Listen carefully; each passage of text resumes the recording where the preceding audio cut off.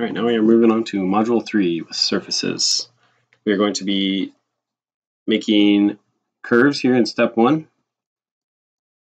which we will then loft those together to actually make a surface out of those curves that we drew. And then from there we will be making a series of curves which we will loft together, and then we will connect them here in the center. And so this is a very useful tool to use in general for creating surfaces, organic surfaces such as this, in which we can use. That is a very unique command to Rhino. So let's go ahead and actually, this one is a pavilion in which does not seem to have any particular plan to model off of, so we can actually just practice and try to recreate this practice model which I have created here.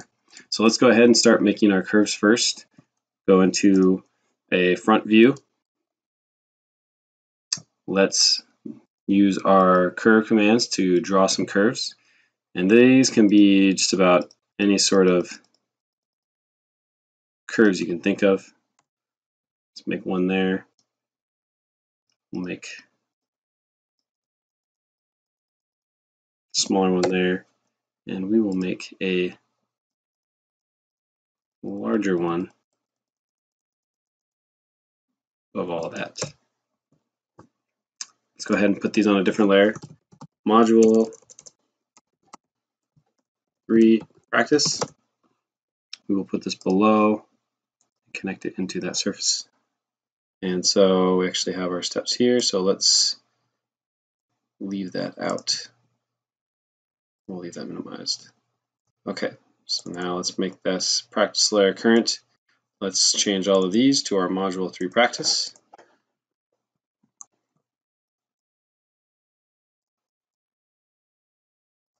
There we go. Great, so let's go into our perspective view, actually. So here's our curves. Let's go ahead and bring some of those out. Right, you can make any sort of curves you can imagine. They can be a series of curves that are supposed to have a purpose, or they can be any sort of curve you can imagine. Let's go ahead and bring this over here and make a copy. Hold Alt, use the gumball, and make copy. And now we will actually type in the command loft. And you'll get some options in which you can control how to create your loft. For now, we'll just use the defaults. Click OK. And here you can see how those series of curves that we created actually come together to make a surface. And so you can imagine just about any kind of curve you can create, any series of curves, and there can be more than just a few curves, right? So we'll make another copy, and we will make a couple copies here. And let's go ahead and select all these and loft again. And now we have a series of lofted surfaces connected together. And these all act as one, and when created, they actually act separate from the curves. So if you wanted to do this, there are multiple ways you can approach this. Once you create it, you can actually group it all together. And then once you move that, everything moves. Or you can actually put your created surface and curves on different layers. So then that way you can actually control when to turn them on and off. So what we can do is from here, you can really kind of make any sort of shape you can imagine. And so right now I'll actually pause and let you make a similar shape to this, make any sort of curves you can imagine, and can rotate them. There can be 5 limbs, there can be 6, 7 limbs, as many as you want, and we will continue with what you have created. And I should mention for this, I'm making curves and making copies of curves, and then I am actually kind of offsetting them, giving them a little bit of an element of randomness to them. Some I'm actually deleting, and some I'm spreading out, right? So that you can get many different curves. Some you can actually skew. I use the gumball and just skew that and skew this one, right? So you can really quickly kind of customize them, loft them, and make a surface. And usually I like to make the ends a little bit larger openings so it can actually indicate almost like a sort of entrance here as I zoom into this example object here. You can see it kind of creates a sort of entrance, so I like to make those a little bit bigger. Okay, and so I made some curves, and I'm actually going to array polar. Can pick a center and select number of items. I'm going to do 6 and select the first rotation, and this is going to be, I put in 120. That was not correct.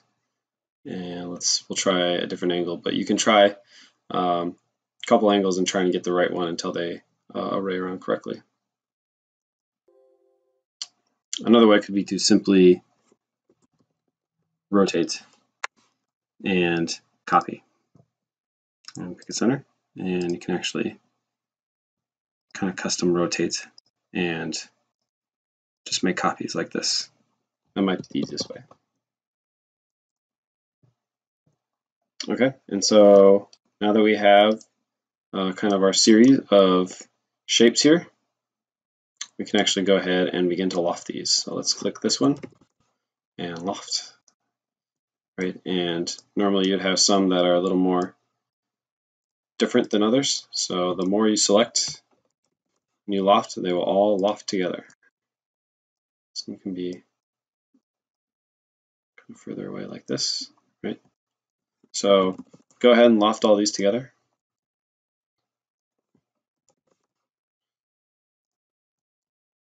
And then once you've done that, we will actually create a centerpiece for all of these to come into. Okay, so now that we have our surfaces created, we can actually go ahead and patch this together. So we will use our patch command to create this. So you can come up here to the ribbon under surface creation and click on patch, or we can simply just type in patch. So select curves to patch these two. So we'll go ahead and select all our curves. And once we do that, we can patch all these together. And it'll create a surface here in the middle. So click enter. And it's going to give us some settings. Let's go ahead and just use the defaults for now. And so now we actually have a very large surface, and it patches them all together in the best possible way. And so since these are so close together, it lofted quite a large surface here up top. So what we want to do now is actually trim this so that we have something similar condition to the original example. So what we can do is go up to our top view. Let's make a regular rectangular surface. Right? So again, we're going to use our split command. We can select the objects that we want to split. We want to split our patched object. So we'll click that first, click enter, click our cutting object, our surface. Let's click enter again. So now, if we did this right, you can go into the front view, and we should be able to select all of this and simply delete it.